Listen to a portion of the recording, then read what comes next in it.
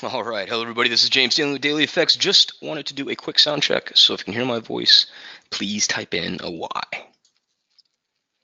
All right. Beautiful. Looks like we have a minimum of a delay here on the audiovisual feed. Just want to thank everybody very much for your time in advance. I'm going to cut right to the chase because it's been a really busy past 24 hours. And odds are the longer I talk, the more matters have moved. So I want to get those live charts up as soon as possible. First, I want to thank you for your time in advance. As I mentioned, there are quite a few different themes and scenarios to be talking about today. Yesterday's FOMC rate decision brought out a big move in the euro dollar, also the US dollar, also gold prices and many markets that are linked thereof. Also stocks, though. I mean, net reaction to yesterday was a quick dip, followed by an aggressive rip that's shown through so far today. So as I said, let's just get right onto those live charts. As usual, this webinar is all about you. So setups you have, repairs you want to take a look at, go ahead and fire those my way. I'll do my absolute best to answer those when we get to the Q&A portion of today's webinar. Need to go through a risk disclaimer first and foremost, which is available here. I'm going to leave that up for about 15 seconds, and then we will proceed on those live charts.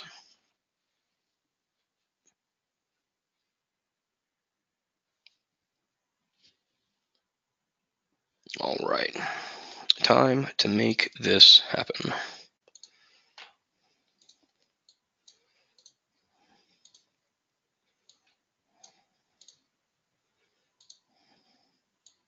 Just getting the background set up there. There we go.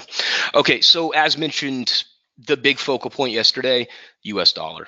Let me draw back to a chart that has quite a bit less going on so that we can really focus in on what that movement was and what's been taking place around it. So we've talked about this numerous times already. Resistance inflection earlier in the month.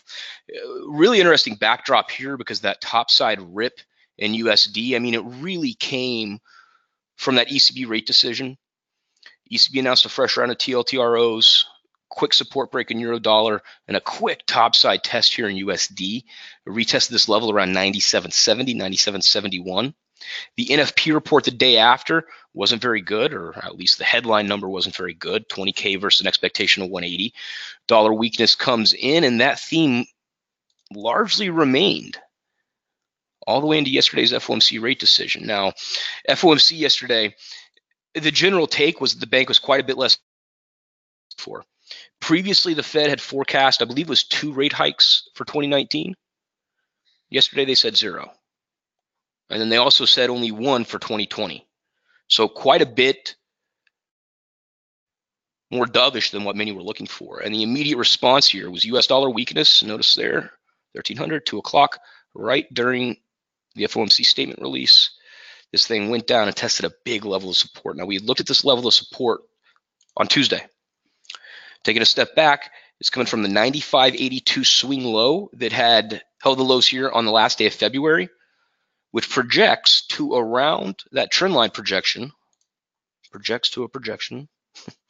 that emanates from the September low to the January swing low, right? So the past 2 weeks of price action, despite getting two very different, starkly contrasting trends in USD, has essentially been traversing the range between this ascending triangle formation. The triangle still holding, and this still keeps eyes on topside bullish breakouts in anticipation that the same motivation that has continued to drive in bulls at higher lows, just like we saw yesterday, may eventually hold until we could take out that horizontal level of resistance at 97.71. Now, with that being said, the devil's in the details, and there was some brutal movement in this theme around that rate decision. I'm going to draw down here to an hourly chart now so we can really focus on what had happened with some annotations that have been following here in these webinars. There's that quick dip lower. There's that trend line test. Since then, prices have buckled back up, higher highs, higher lows on a short-term basis, and that theme has remained into this morning. Prices have popped back above the 96.47 prior support level, prior resistance level. And on a shorter-term basis, this does look as though it has the aim of continuation. Now, with that said, I generally want to try to keep a balanced approach here around the US dollar. Very similar to what I had said on Tuesday. On Tuesday, I shared with you that I was going into this rate decision with a bullish bias, which is somewhat rare for me. I'm usually going to remain pretty balanced around USD. But This is a good illustration as to why. Those biases can sometimes play out, but it can be so dangerous building your entire strategy or approach around them. So even though I did have that bullish bias in USD going into FOMC, I still made sure that I had USD weakness set up so that if the alternative scenario took place, which it did, then I would have something that could still work.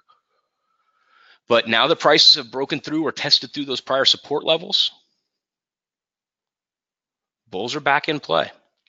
And the door is reopened for topside strategies in USD.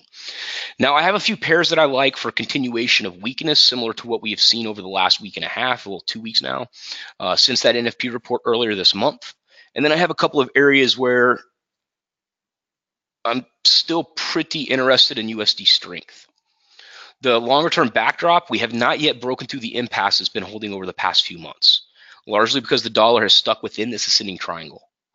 And then if we take a look over at a related market, a related pair in euro dollar, you can see that that range that's been holding here, it also has not yet died. Yesterday's FOMC rate decision, that quick rush of USD weakness, helped to provide a real strong move here into euro dollar. Let's get down a little bit tighter so we can really focus on that. There we go. P says, wasn't a slightly lower low though? Yeah, it was. It just barely squeaked down and then it popped right back up. So on a closed basis, I didn't have any candles intersecting through that support. It was largely just a bounce with the wick that had probed through and then found new buyers.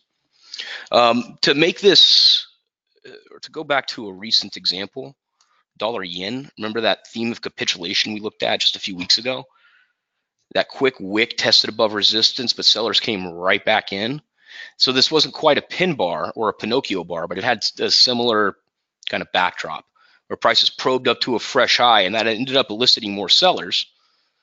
They were then able to re-grab control, break through support, and then move prices back down towards that 110.86 support level. But getting back to euro dollar.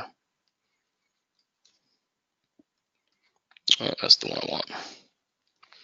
Okay, so that's the FOMC rush, right? And drawing this back to that equation that we had around USD, the ECB rate decision earlier this month, there's that quick support test, a breakthrough, a temporary breach through the bottom of that prior range. Bears had maybe about 40 or 50 pips of run thereafter. And that's when this Fibonacci level came into play. That's the 61.8% retracement of the 2017-2018 major move. And then the NFP report came in, and prices in euro dollar have continued to rally all the way until we just kissed off the bottom side of that longer term range formation. So I'm going to scroll back here to a 4-hour chart. Remember the range that we were looking at for months that runs between 1448.15 on the resistance side, then on the support side between 13 and 112, 112.15, 112.13, up to 113. Prices have worked right back into that range. So on this one, I want to do this a little bit differently today, rather than just assigning it a direct bias, because I really do think this one could cut either way. I think for traders that are looking at this on a longer term basis, the short side swing is likely going to be more attractive. If we can scroll out here to a daily chart, you can see a really strong resistance rejection right at that level. Let me get rid of these trend lines so they don't obfuscate the look. There we go. Really strong reaction after probing and testing that trend line. If traders look at stops above that level, we're talking a little over 100 pips, which could be justified for traders that are comfortable taking prices back down to the bottom side of support around 112.25, 112.15. 112.25 is about 122 pips away. So slightly better than 1-to-1 risk reward ratio on stops above the high. And this could also be linked with that USD setup for traders that do want to see the dollar or do expect the dollar to go back up, retest that 97.71 level. Then this appears to be rather linked with a retest of support in euro dollar around those 112 or maybe even 111.86 level that helped to bring in that swing low earlier this month, right in there. So that's the longer term look. Like I said, would probably be more attractive to those that are looking at swing trading strategies or swing strategies. On a shorter term basis, I do think that there is a backdrop that could justify bullish positions. Now, granted, prices have tumbled very, very aggressively since the test of that resistance again around 114.48. But this is where I could bring in that trend line I was looking at a moment ago, right in there, to try to see if some type of support develops anytime soon. Use this as somewhat of a meter, if you will. If prices break back above, then I could get the idea that buyers are getting back in order or coming back into play. A real quick little shorthand that could be used for something like this. Draw Fibonacci retracement around that move itself. So I'm essentially spanning from the ECB low up to the FOMC high. And notice that right now we're testing the 38.2% retracement of that major move. And then this prior zone that I was following that runs between around 113.10 up to around 113.30, we could just extend that. And that's around the 50% marker of that major move. And so for short-term strategies, I could essentially look at that as a line in the sand. And as long as buyers are able to return ahead of that level, then I'd start to, or be able to start to justify bullish euro-dollar positions. And again, it would be a shorter term basis, looking for the same strength that's played out to continue. Now, I know that a lot of folks are looking at the euro right now. ECB just did a fresh round of TLTROs, cut growth forecast massively. And yeah, that makes a very compelling argument for short side euro plays. But I mean, it was just 2017, 2018 when this thing put in a magnificent rally, even amidst a fairly unattractive economic backdrop, right? So what price is telling us could be more important than what intuition or projections are telling us, even though the ECB just laid in another round of fresh QE. But that's what I'm looking at on euro dollar. This one could cut both ways. Retested range resistance, longer term. Doors open for short side swings on a shorter term basis. The potential for bullish continuation, it's still there as long as we remain above the 50% marker of this recent major move. That's what I'm looking at in the euro. All right, dollar yen. So this was previously my favorite play for USD strength, and I think I'm going to shift out of that stance. And there's a couple of different reasons, which I'll be happy to explain here. So prices have held February support. If you remember that 110.30 level that I was looking at last month, it did help. It did come in to help hold the lows after that sell-off following FOMC yesterday. And you can already, I think, get an idea of why I would have difficulty shifting back into a bullish backdrop here. Prices have just rallied up to and are finding resistance off of prior support around that 110.86 Fibonacci level. And then if we take a step back, I can still make the case that this thing is relatively overbought on a near-term basis because this topside trend since January came in so smooth. And just like I said in the US dollar a little earlier, when prices go through and break those prior support swings, it's likely going to take out some stops on long positions, meaning there's more money on the sidelines to jump back in if a bullish case could be re-argued, if you will. But you can see by the aggressive slope on this trend line and the fact that we'd held it all the way into yesterday, it did have that overbought feeling to it. And then that 112 resistance, it was too imposing, apparently, as buyers just would not wiggle up for another test. So at this stage, it does look a bit more bearish to me than what I'd want to see for bullish USD scenarios, largely on the basis of resistance holding at prior support, prices jumping down or running down to a fresh near-term low, even though we did have a quick probe below that. But this would be one that I wouldn't want to follow for strength until I had more information that buyers are going to be able to come back into play and maybe even take out that 112 resistance level. I don't feel good enough about 110.30 to say that this is the low just yet. I think the max pain trade here would be an extension below that low, i.e. taking out more stops, resetting sentiment around dollar yen, and then looking for something around this trend line to the prior support zone that runs between 109.67 up to 110 flat. I think that's something that could get retail to start looking on the short side of the move. And then that's something that can make it attractive to me on the long side of the move. Clearing out more of those stops, running down to a quick trend line support test that could be coupled with that prior support zone 109.67, 110. and then looking for upside and an eventual test above 112. Yeah, Pete with a big note here. Can't deny the yen strength at the moment, and this is something else, another market theme that's fairly pervasive, although it might not be so interesting to many of the attendees right now. So I'll save it for a little bit later, just focus on FX in the interim. But stocks and bonds, right? Rarely do those two markets move in tandem, and when they do, it's often bonds that are right, and then stocks end up playing catch up. Kind of the same with dollar yen, right? If this was a truly exuberant US dollar rally, as traders were getting amped up for rate hike bets out of the US or tighter policy options, whatever. If this was a true USD rally, then one would imagine that dollar yen would just have continued up through resistance. It didn't. It's on its back foot, broke down, retested February lows.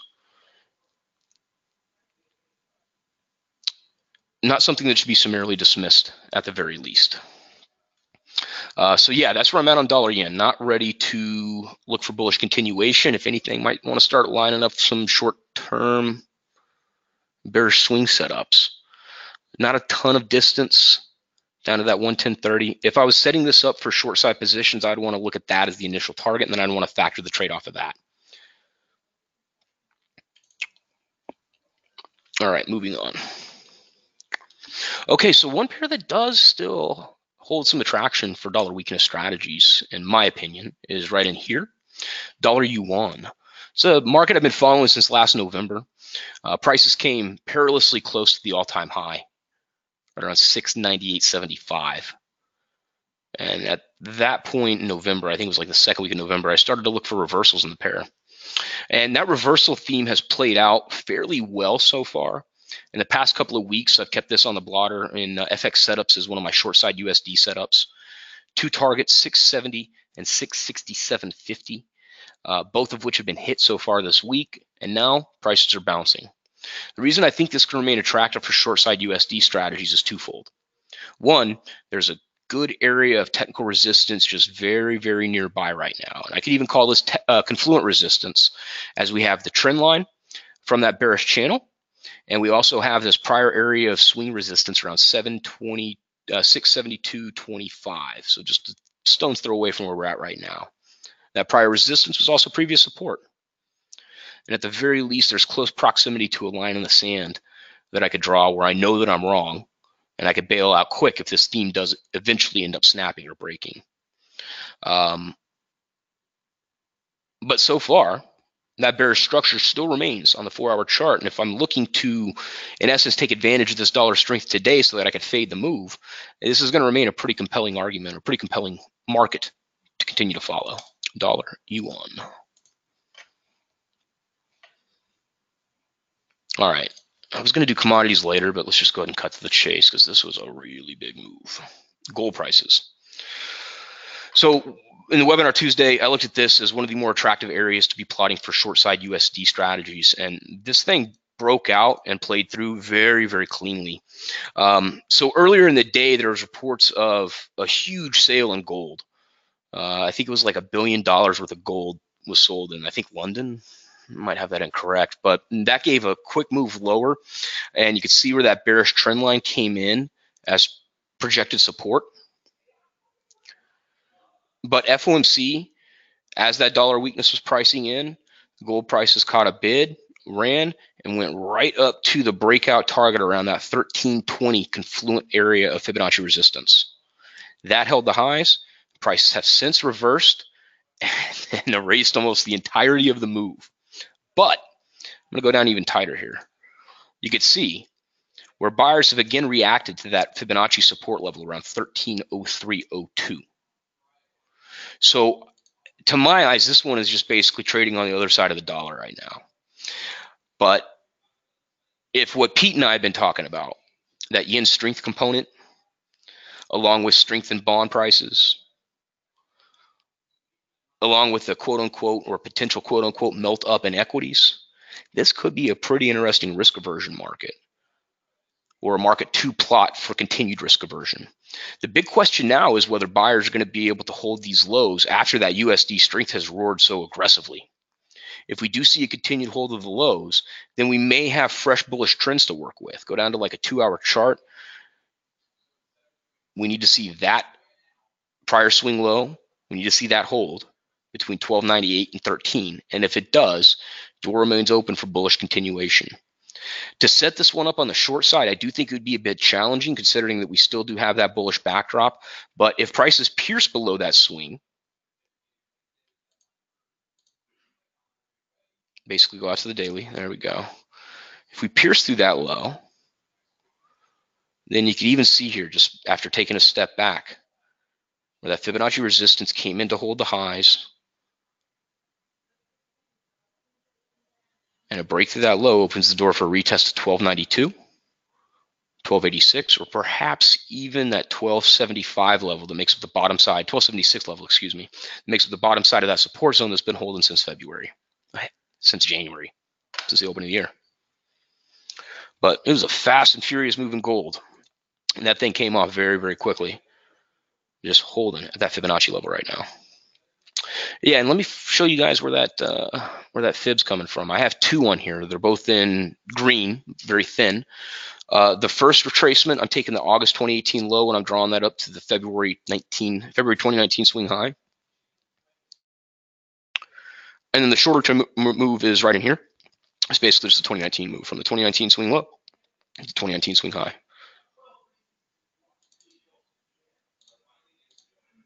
There, I'll make that second one orange, so we can tell which level is which. There we go. And you can see it's coming from that 38.2 on that second retracement, marking the 2019 major move. Okay, back into FX land. Now this one is somewhat linked to gold, Aussie dollar.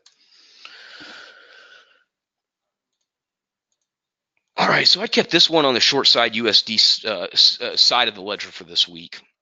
That bounce from 70 continued, and it looked real nice when I walked into the office this morning, but that niceness has continued to dissipate throughout the day today. Now, I'm at somewhat of a loss here as to how I could justify short side positions at this point. You can see it's already put in a fairly strong move off of that high earlier this morning. I mean, we're talking about 70, 80 pips worth of pullback. Longer term, I like resistance back in this zone that runs between 71.85, 72.06. So if we get a revisit there, I could start looking for sellers re-entering the equation, and then I can start looking at fade plays to try to take this thing back down towards that 70 big figure. But for right now, the only thing that's really jumping out at me is looking for a continuation of higher low support and a hold above, let's call it around or above this zone that runs between 70.66 and 70.75. If I get that, I can look for stops below 70.5, and then look for prices to revert back towards 71.25, 71.50. The short side of this one, like I said, would be a bit more challenging to me right now. But if prices are able to rally back into that resistance zone, i.e. a quick rush of dollar weakness or a return of dollar weakness, then that's where I can start to plot for dollar strength strategies back in Aussie.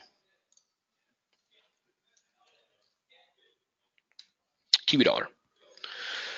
Another big move here. All right, so first and foremost, that 68.70, 68.77 zone we've been following, it did hold another resistance inflection through yesterday. Prices had dipped down, and then as that dollar weakness came in around the Fed, strong topside pop, prices moved up all the way towards that 69.50 level, weren't able to hold, and then resistance ultimately ended up building around that February swing high. Now, we could even see where the pullback from that move is now catching support at a prior trendline projection. So at this point on shorter term strategies, I could look for bullish continuation, retest around those prior highs. I would likely want to nest the stop in around 69.25 rather than getting so greedy as to look for a reprint of 69.40. Just in the event that prices come up, can't quite make that stretch, and then they turn around again. But if I know a target that I could factor to, again, 69.25, there's approximately 60 pips of possible upside there from current price right now, assuming 68.65, which means if I could fit in for 30 or 40, then I could look at a 1 to 1.5 or 1 to 2 risk reward ratio, and something like that could be relatively attractive. Now, just underneath prices, this one is about 40 pips away at 68.25. That was the prior zone of swing lows that had come in the overnight session. On a longer term basis, and you'll probably notice that this theme is rather thematic throughout many of these USD pairs, and the reason is because there's a big commonality, USD. But on a longer term look, I think the strategy for weakness could be more easily justified incorporating this longer term bearish trend line. Now, this originates in June of 2018, connects here in December of 2018, projected on and did a great job of catching the January, February highs. And then the way that yesterday's rally had softened just inside of that makes a compelling case for a resistance hold on that longer term basis. Now, this one, of course, being a longer term setup, stop would need to be a bit wider, profit target would need to be a lot wider. Okay, so a couple of different options here. Most aggressive would be looking at a stop above yesterday's high, which is i.e. about 40 pips. Excuse me, about 80 pips, rather. So can I look for 120 to 150 on the upside if I'm right?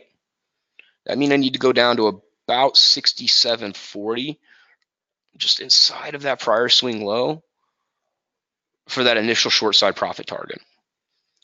But again, that'd be a relatively tight stop just going above that high that it printed yesterday. A bit deeper around 69.65, also an option. It's the December swing high. But now we're looking at 100 pips of risk. Is there a reasonable approach that could look for 150 to 200? That gets a bit more of a stretch. If we go down to that 67.20 level, we're talking 140 pips of upside potential. If we get that, we also have a trend line break from the symmetrical wedge that's been building over the past 9 months. And in that case, could possibly justify a deeper move back down towards the 65s. So again, this one can cut both ways based on the periodicity with which the trader is basing their assumptions and building their strategy. The longer term swing here looks more attractive to me, but end of the day, those short-term moves, very workable as well. When I do get in one of those situations, it is possible to trade the short-term move until it either fails or meets completion, at which point the longer-term case could be reevaluated. As in, if I trade a short-term move of strength, prices run up, retest that resistance, pull back and show me higher low support, well, then we'd also have a topside break of that bearish trend line, thereby negating the symmetrical wedge formation and then reopening the door for a retest of the 70 big figure. So a couple of different ways that this one can be approached right now. All right, here's a great question, Richard. I'm going to take this in the midst of these setups. I have a few more that I wanted to go over, but this is very relevant to the discussion that we have right now. For Mr. Richard Heath, looks like seesaw price action after yesterday's Fed minutes. Does this make you hesitate on entering positions, or do you think this action offers opportunity? I do. I generally keep an assumption that I never know what's going to happen next with price. The whole reason for using analysis is to try to fit in decent risk-reward ratios so that I could try to get the odds, my perceived odds at least, or my inferred odds, in my favor just a little bit. But when we're in one of these situations like we're in right now, where something appears to be shifting under the hood, then I'm basically going to assume that my analysis is going to work less often, which means that it would need to be offset, that lower probability of success would need to be offset by stronger risk-reward ratios.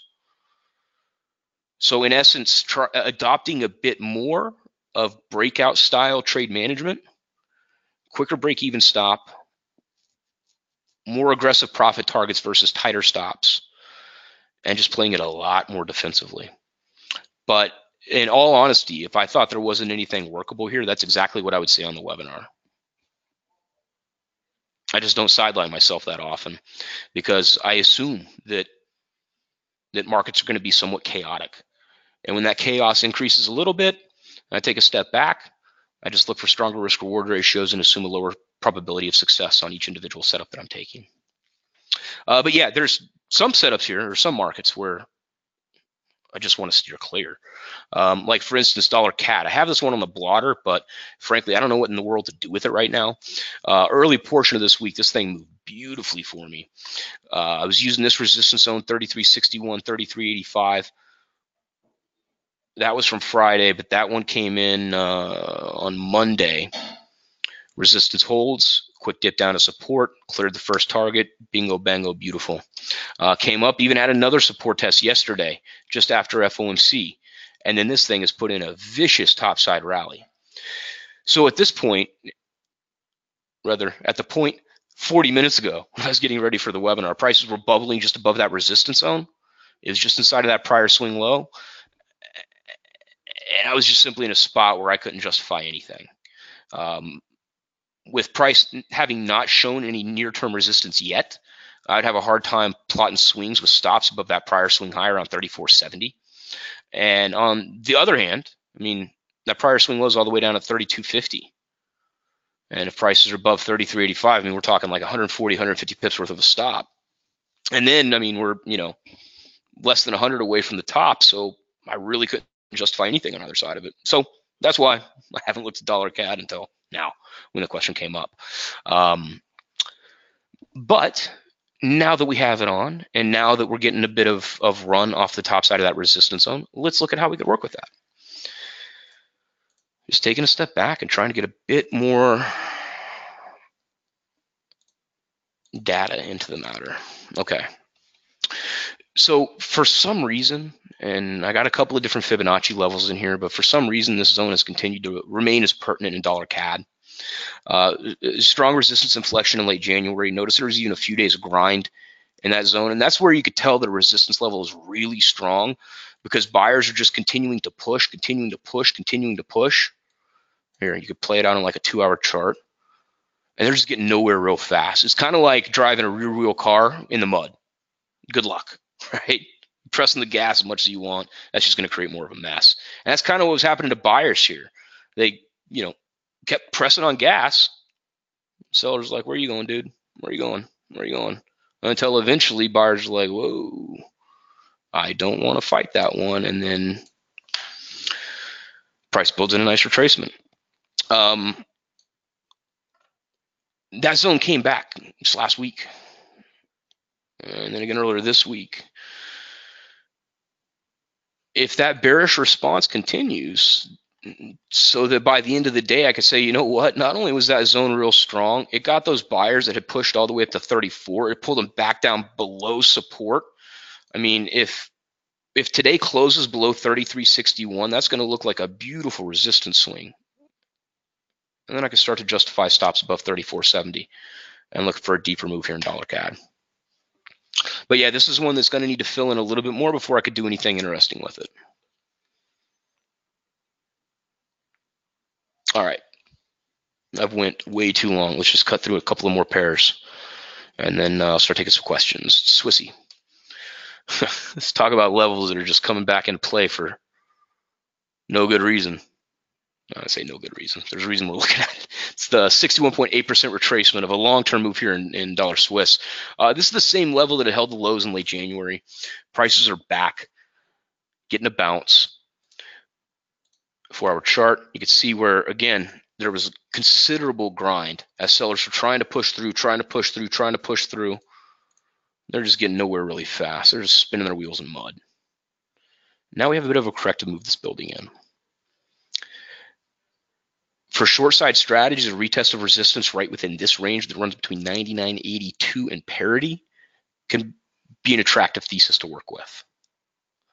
The long side could be a bit more challenging at this stage, considering that reversal is already stretched a bit and that stops would need to go more than 50 pips off of current market price, which could just barely be offset by a reprint of parity.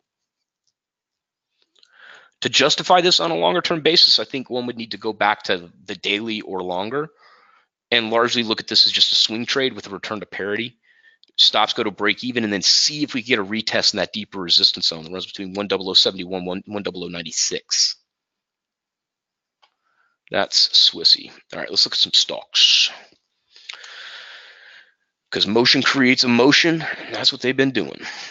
Okay, so In the last webinar, I looked at that support zone that runs around that 2820 level. And if we look at yesterday's price action, I mean, that was a nasty spill that stocks took into the close. And then overnight futures saw the S&P just continue to sell off. But when we opened this morning around the US equity open, I mean, this was just like a rocket launching into the atmosphere. Now, we're so far away from that prior swing low, there's not much that I could do for bullish continuation here. Simply going to be too costly. We're talking about 40 to 50 handles of risk, which would mean I'd want to see 75 to 100 of potential to make that worth my while. Go out to a daily chart, you see we would have to shred through some rarefied air to get back up there. If we get back up to the high at 29.43, there could be 100 handles of upside, which would be great.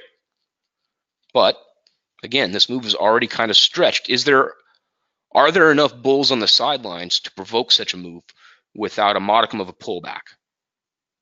I don't think there is. I mean, in my opinion, because this thing already felt stretched. I think the item to watch for right now is that swing high that had come in last week. I think that's a very interesting resistance or level of potential resistance for a couple of different reasons.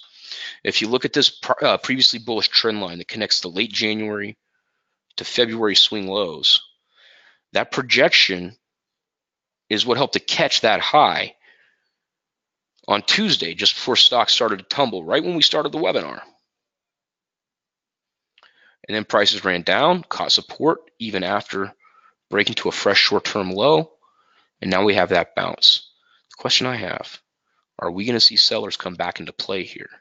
Because once we get up there, it's a very logical area for bulls to start taking off some risk and start managing off some winning trades. That's automatically going to slow. It's automatically going to slow action on the bid.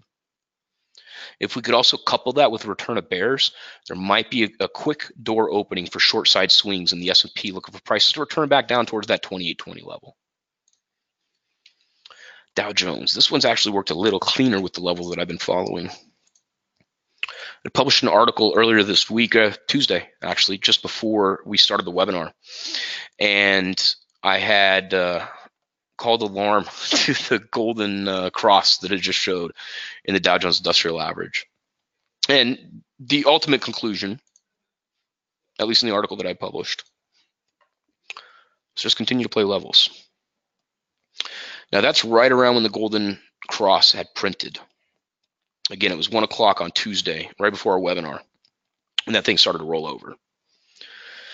Since then, prices broke down, caught support in the S2 zone, rallied up. Earlier, we're finding resistance in the previous S1 zone.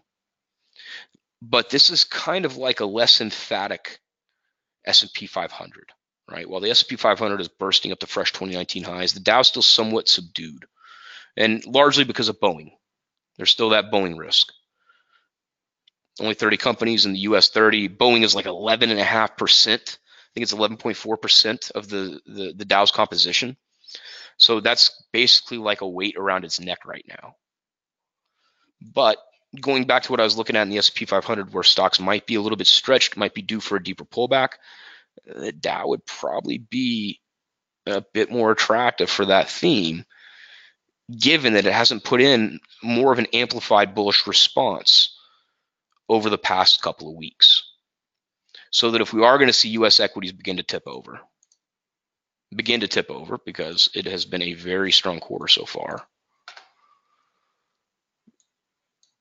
we can start plotting it in the one that's been a little bit weaker. It's kind of like those nature videos. When you see a lion hunting a pack of hyena, which one do they go after?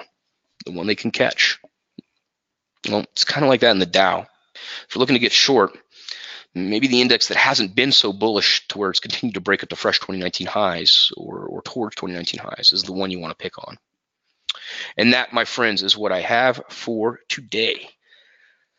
Let me know what kind of questions are on your mind, and I'll do my best to answer them.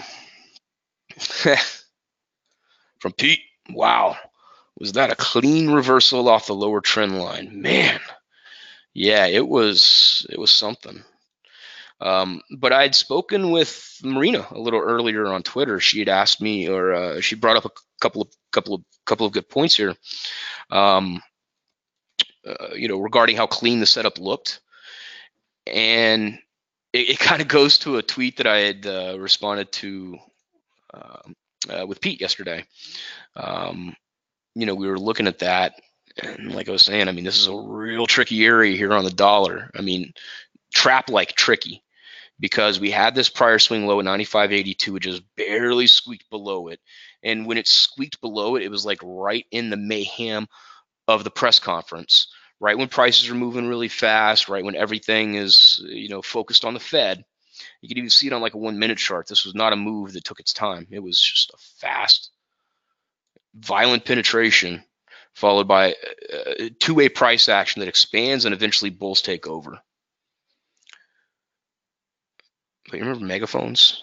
Like, we've looked at those in the past. I don't usually look at them on longer term setups, but that's a good indication that support is coming in and that volatility is expanding and getting ready to make a big move in one direction or the other. And it's largely continued. But what Marina was looking at a little earlier, she's like, hey, it's just very clean, don't you think? And I was like, yeah, it's almost too clean for comfort. And when there's something that appears too good to be true, I start looking at the other way, how it might be false. So, I do think there's an argument to be made here for this being a bull trap. Just got to watch those prior support levels to see if sellers come in for resistance. My anticipation at this point is that tomorrow will hopefully be quiet. I expect it to be at least quieter. But that's where we could start to see tonality and which of these moves might have some actual continuation potential.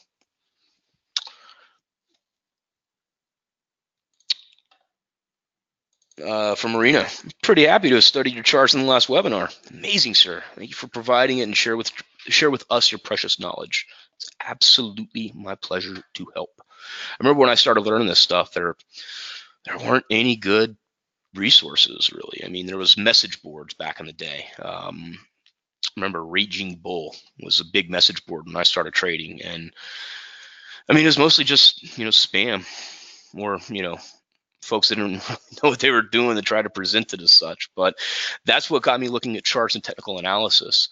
So when I started doing this stuff, I was like, well, wait, what would I have wanted 10 years ago, and how could I make that happen for people? So it's a real pleasure to be able to do that stuff with you, ladies and gentlemen, every day of the week.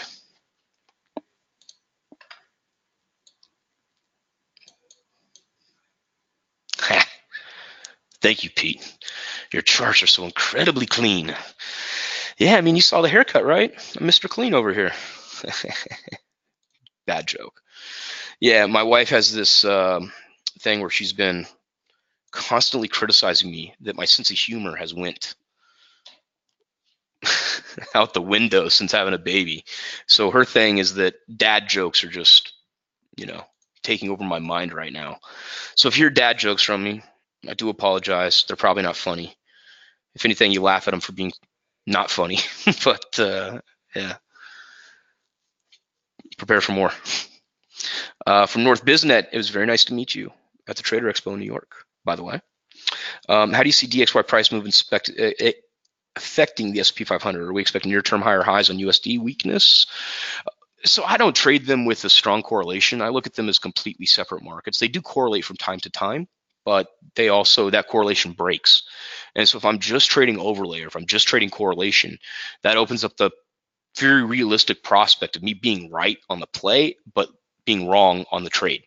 So in general, I try to avoid overlay or correlations unless it's like super tight, like CAD and oil will often be.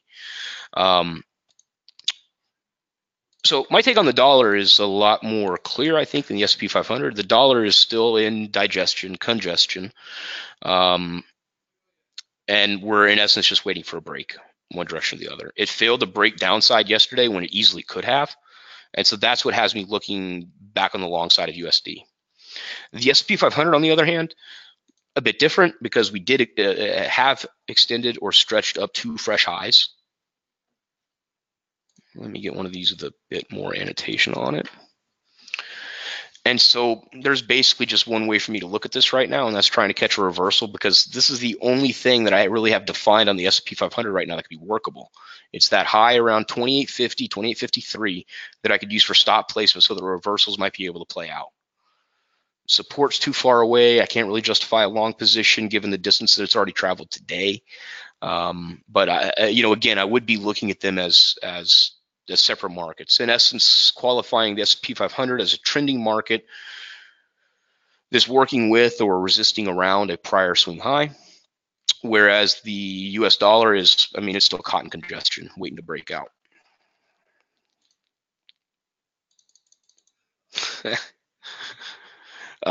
Demetrios, and I'm really glad he asked this, because this brings everything back home. Hi, James, aka the Moneymaker. Be careful with those, man. You don't want to give off too many signals. Is it intentional you missed out on cable today? Was not. I know it's currently probably too risky to trade due to the Brexit situation. Could you go through at least the short-term setup, please? Thanks, man. First off, happy to do so for you. The reason I left it off, it wasn't necessarily because I think it's too tricky to trade. It's just I have no feel for what this thing is doing, and it's going back to the question from Mr. Heath a little earlier, where he was asking, are things just a little too wonky to be placing trades or taking on risk right now? This is a market where I would qualify that, where I would literally have zero underpinning in what's driving momentum here, and I would largely just be looking at fading levels. By fading levels, I mean if support level comes into play like we had around 130, okay, I can look at a long, reasonably tight stop, and then if that reversal holds, great. If it doesn't, get out quick, because headlines are continuing to pummel this thing in either direction. But you could get a good idea of why I wanted to leave it off today. It looks like an electrocardiogram. If you've ever seen an EKG, this thing they have on TV when they when they're measuring somebody's heart rate before they try to shock them back into life. Well, that's what this kind of looks like to me. The most I would be able to do is try to plot support defense of the 130 big figure. Looking for price to move back up towards that 3087, 3117 zone. Let's go ahead and extend that on while we have it. After that, resistance that 3181, 3187 area, that looks pretty good to me if it forms. But, again, momentum is kind of an unpredictable thing here. So if prices just shoot through it, just wait for the move to stop, look to fade it again. Basically just looking to place swings on either direction for the sole purpose of risk management, or being able to adequately manage my risk, because I literally have no idea what's going on in short-term for short-term momentum or drivers here. But yeah, like Richard Heat asked a little earlier, this would be one of those pairs that's a little bit too chaotic for me to actually think I could do anything well with it yet.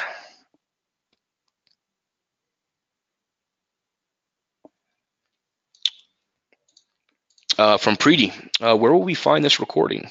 Very good question. It is going to be right down here. And it's going to be about an hour and 10 minutes from now. I usually post these at 3 p.m. Eastern time. And right there is where it'll show up. DailyFX TV, which is just a little bit below what's called the fold on the site. The fold is right down here. Let's just go just below the fold. DailyFX TV, it's going to show up right there.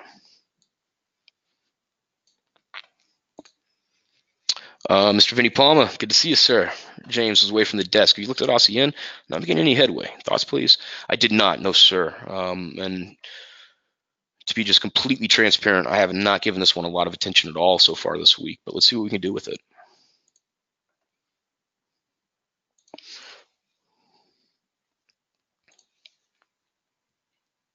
Yeah, that's kaput, and kaput. Yeah, that's the one I wanted.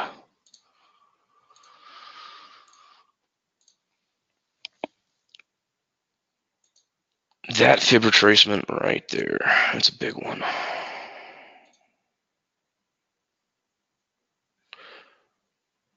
Yeah, it's that 79.37 level. It's come back in a couple of different times. It's just really strong, really hard resistance.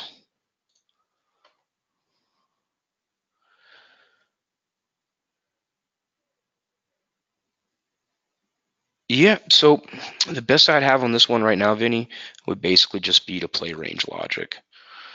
We scroll out here, I'm on a 4-hour chart. So in essence, going back to pretty much like mid-January, I think there's a trend line that can be found in here. There we go.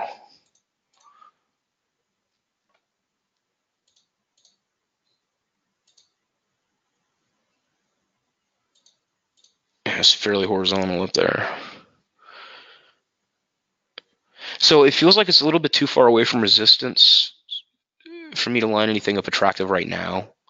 Those swing highs are more than 100 pips off current price, which I wouldn't be able to justify with a move back down towards support. But, if we do see prices coming down into support, it looks like around sub 78, where it could be of interest for swings, particularly if that trend line holds a fourth test. But at the very least, there's a couple of areas that I could look to right here for stop placement to put underneath the position so that if it does come back, then fantastic. I just look for range continuation. That'd be about the best that I have on it right now. Good resistance, though.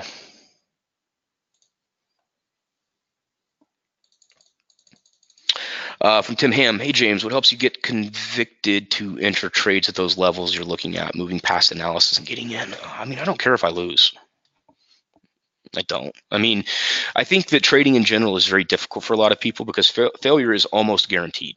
It is guaranteed if you're going to do this right. You're going to fail from time to time, at least a little bit. And most people aren't comfortable with that. They can't embrace it. The smartest people I know have the most difficult time embracing failure or something that doesn't work or when a system doesn't go as planned. So I think that there's only one way to offset that.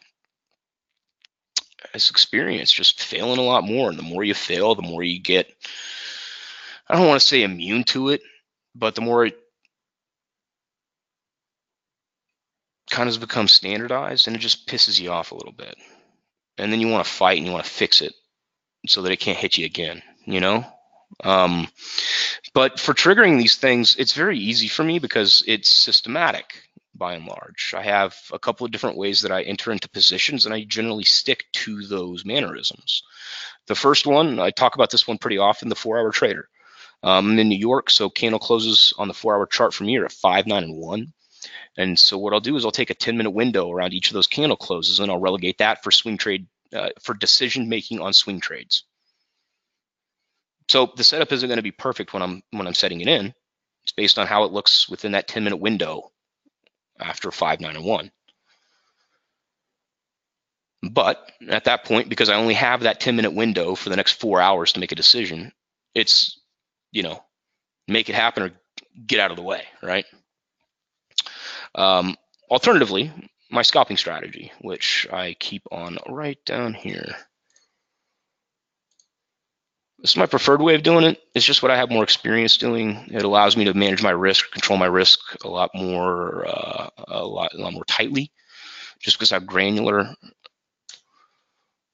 moves can get on like a 5-minute chart. But like for instance, that Eurodollar move, right? So yesterday, tops out, pulls back, but it's almost like in slow motion, the way that these moving averages get back in order, the way the bearish trend comes back, and then the way it just continues to reload for me. So in that one short side move, I could get 5, 6, or 7 entries, each of which are going to cost me less than if I just placed it off the 4-hour chart. But I can't just watch 5-minute charts all day long. I got a kid now, so I have to do like real life stuff sometimes, and that's where swing trading, the 4-hour trader type of mentality comes in. My wife wants me to change a diaper. I'll just be like, hey, just hold on 10 minutes. I'll be right back. She'll live with that. Me sitting down, watch a 5-minute chart peel, she will not be happy with. All right, got 5 minutes left. Let's hustle. From Pete, 4:30 EDT until U.S. market open sees tons of data, EZ, U.S. PMIs, BOC, and that I see anything but quiet, my friend. Friday might be a strong work day at the desk, I'm afraid. Need a long weekend after back and forth this week. Positive scalps only on one of my accounts and flat on the other. Hey, flat ain't bad. Neither is staying in cash. Both of those, not bad options. Better than losing.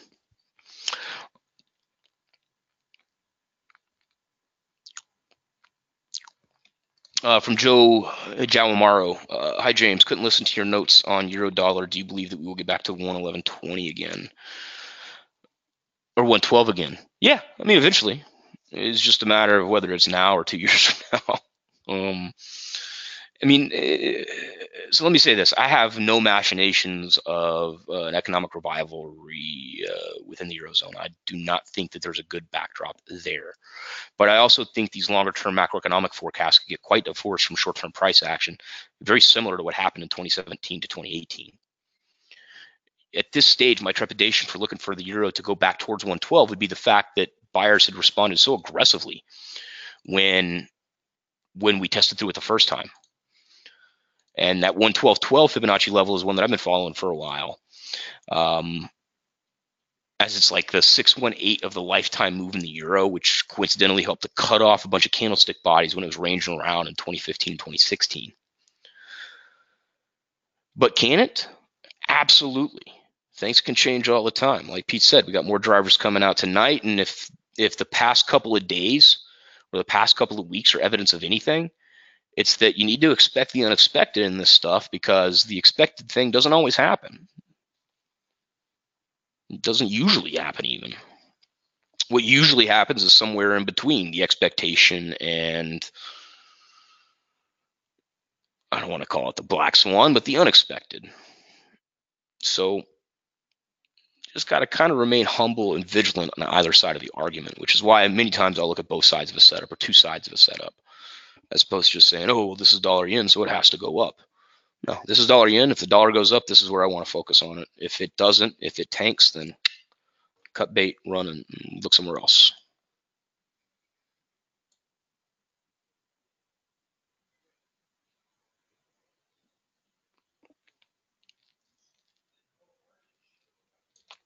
Good comment here from Marina.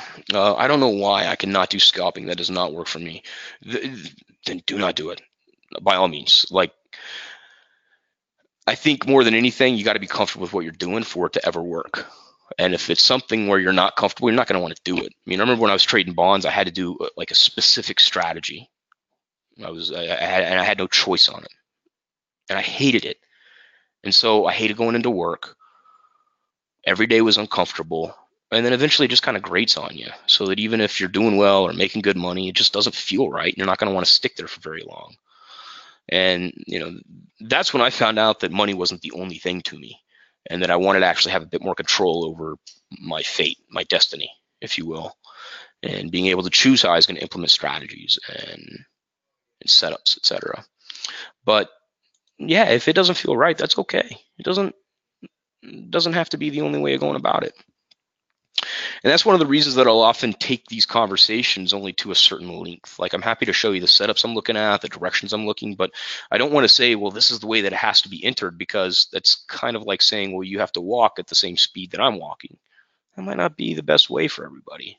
So I'm showing you what I'm doing, how I'm doing it, where I'm doing it, and then sharing that with you so that you can make it your own, or trying to, at least. From Dimitrios, you probably know by now, I'm more of a strategy person rather than setup specific. Read your articles on swing strategies and how to identify them through fractals. Will you be able to demo that a bit, please? Thanks a lot once again. First off, my pleasure. But that's what this webinar was. Looking at swing trades all over the place, right?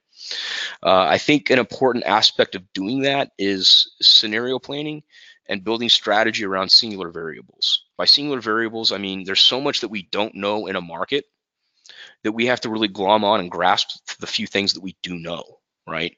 And I think that the only thing that we do know for right now is the dollar is set to move and eventually break out of this impasse. Until then, we're likely to get a lot of back and forth price action until this thing finally picks a direction. But for something like that, that would mean I would want to remain relatively balanced around the US dollar. Now, cable, as we discussed, it's in a no-fly zone for me right now. Euro dollar, I could cut this one either way, right? So I'm not going to optimize the strategy based on that. I'm going to go to something else where I do have a bit more conviction. Let's say dollar yuan. Okay, well, I could easily justify a short side setup here, stop above that 674 level, right? Now that gives me something that I could work off of. I'm looking for USD volatility, which means I probably want to look for a short setup. I want to look for a long setup 1-2 risk reward ratio on each that are roughly equidistant, so that really all I need is the dollar to stretch in one direction or the other to plan for a decent probability of profit potential. I know I want to go short the dollar here because we've been in this bearish channel. We've had a strong yuan over the past few months. That could be a possibly workable theme. Now, what if the dollar gets really strong? Okay, well, my short side dollar yuan setup isn't going to work. I'm going to need something that's going to fill that in on the other side. Euro dollar, we went over that swing setup a little bit earlier. Possibility of stops above that 114.48 Fibonacci level. Looking for profit targets about 100 to 150 pips below current prices. And now I can start to put that in as part of the strategy, right? And then I could move on. Okay, so I have one long USD setup, one short USD setup. I also looked at dollar Swiss. Reversal potential back up to the parity figure. I could line this one up on the long side of the US dollar as well. Or if I want to get really cute about it, hey, Europe and Switzerland, there's some correlation there. So let me instead plot for bearish scenarios here in dollar Swiss to take on some USD weakness. And then I'll look for something for USD strength, right? Maybe say like a reversal in gold or something along those lines. So at that point, I'm not even using my macro bias in that analysis. I'm just looking for ways to fit in 1-2 risk reward ratios across these swing setups off of levels, remaining relatively balanced around the US dollar. So that invariably what I'm looking for in the dollar is I'm looking for a concerted directional run on a short-term basis to clear off those profit targets that are designed to be twice my stop distances.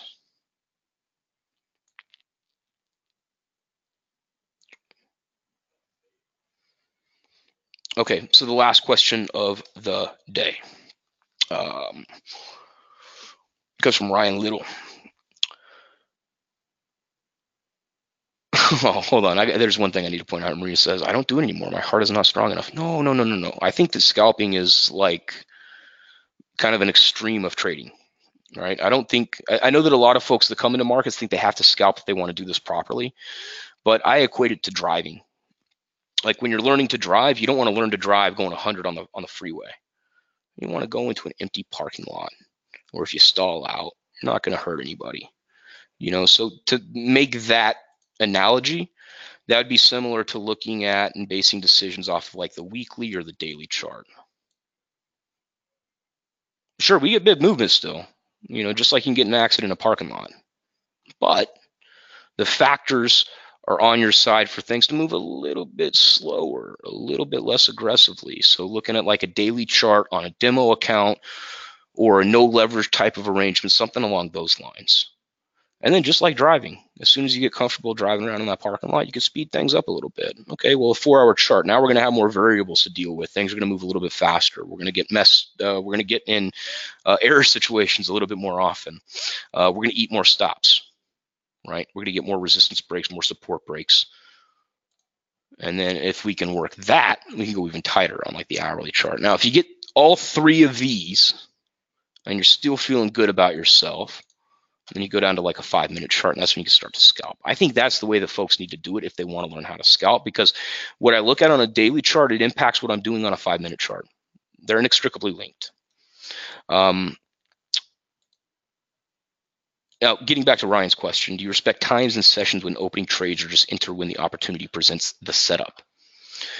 So again, I have this rather systematized to a large degree. 5, 9, and 1 are when my 4-hour candles close. And that gives me like a 10-minute window at the close of each of those 4-hour candles to react or respond to the way that candle had closed. So if on a 4-hour candle close, I get a wick going through a support level, I could look at a stop underneath that wick, look for the reversal to play out. And if support doesn't hold, then I could get out relatively quick. If it does hold, when I look at it 4 hours later, okay, great. Stop up to break even. See if I get a little bit more. So in that system, opening and closings are entirely systematized based upon 4-hour candle closes. When I'm scalping or doing short-term, anything short-term, it's largely when I'm going to have my finger on the trigger for the next few hours so that I can actually manage the risk off and get that stop to break even. Rarely will I ever leave the matter with my initial stop still exposed. I'll usually try to get that stop cinched up, or I might even kill off the position early if it's not working. Okay, so this is totally egotistical, but Russ Johnson just asked me a great question that stokes my ego a little bit. So, of course, I'll finish on this one today. James, you are such a good webinar presenter. Is there a special place where IG wants to keep all of the recordings of webinars hidden? When I try to find a recent webinar like Chris Vecchio from 3am, I cannot find it for the life of me. Why make it hard to find the current 24 to 48 hour webinar recordings? That is a really good question, Russ. So I do think that we have something in the works right now to try to make that a little easier, because YouTube has become a huge part of the site over the past couple of years. It used to be, I remember when we were having conversations, well, should we put content on YouTube because it just makes it free for everybody? Now, the solution that I'm going to provide to you here, it's not ideal, and I'm going to apologize in advance, but it's the only way I know of to accomplish what you're looking for with a minimum of hassle. You can just type in YouTube DailyFX in Google. That'll take you right to our YouTube channel. Alternatively, if you're on Google, you could just type in DailyFX and it'll bring you right there. There's a handsome gentleman, or half of his head at least. But there we go, DailyFX. And then you click on that. That'll bring you into all of the webinars that we do have. And so market news, currency trading news, but these are going to be the most recent webinars. If you're looking for one from Chris, he may not have posted it yet, but I do know that those usually go up. Ah, there it is. Nope, that was from 3 days ago. But yeah, the DailyFX YouTube feed is going to have all of the videos that we posted. Ah, my man Pete. Marina asked, even the old ones? Yeah, there's really old stuff in there. All right, folks, I got to cut it now because somebody else needs to use the webinar room, but I just want to say thank you so much, everybody, for your time. I hope you have a fantastic rest of the day. I'll be back online next week, Tuesday and Thursday. Hope you have the time to visit with me again. But thank you so much. Have a great rest of the day, and as always, happy trading.